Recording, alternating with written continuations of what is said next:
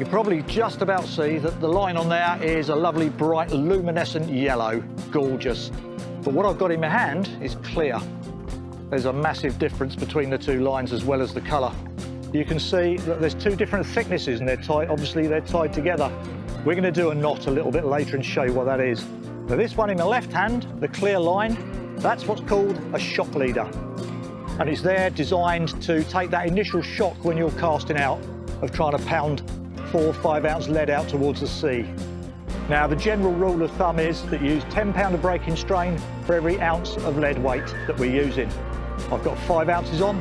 This on my left hand is 50 pounds breaking strain. The main line, nice and fine, it's 15 pounds, 15 pounds breaking strain. Absolutely ideal for where we're fishing because it's clean ground, we're not in amongst all the rocks or anything like that. So there's no problem with using a finer line.